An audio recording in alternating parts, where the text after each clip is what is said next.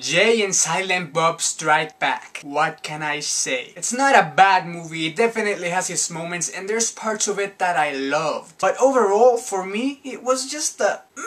This movie is like an average girl, but then you find out she's funny, so you're more attracted to her, but just as you're about to confess that you love her, you find out that she's pregnant. And sure, there's many things you love about her, but babies cry and poop.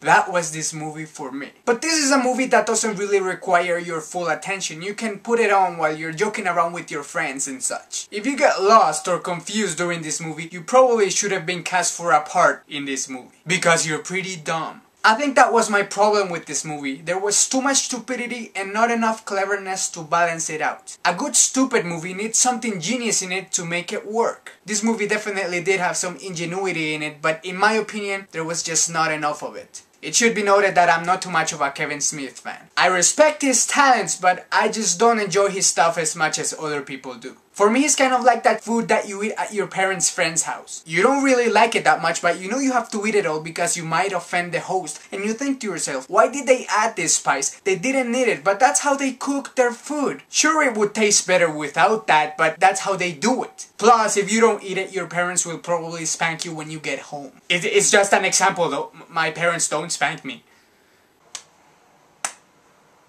Out of the whole Ask View universe, including Clerks and Mallrats and all those movies, this one had the biggest budget. And you could definitely tell. And Kevin Smith fans, don't start your hate on me just yet. There were parts of this movie that I absolutely loved. Most of that were the special cameos. Sean William Scott, Jon Stewart, Matt Damon, Chris Rock, Wes Craven. So many fun cameos, I loved it. And I love the fact that some of them even played themselves and made fun of their own work and their own life, especially Ben Affleck. And I know a lot of people hate Will Ferrell, but he was definitely one of the highlights of this movie. It was also funny when they broke the fourth wall, but in my opinion, they overdid it.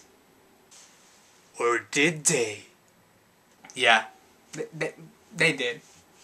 They did. Would I recommend it? Well, like I said, you don't need to put your full attention on this movie, so you can just put it on and start cleaning and cooking and doing some chores and stuff. Now, if you're a guy, you can just sit and scratch your balls and just watch my videos on your phone and wait for your sandwich or whatever you want to do. But, if you're a super Kevin Smith fan, you already watched this movie and you probably ejaculated at some point of it, so leave your hate somewhere else, please. See you later, Crocodile.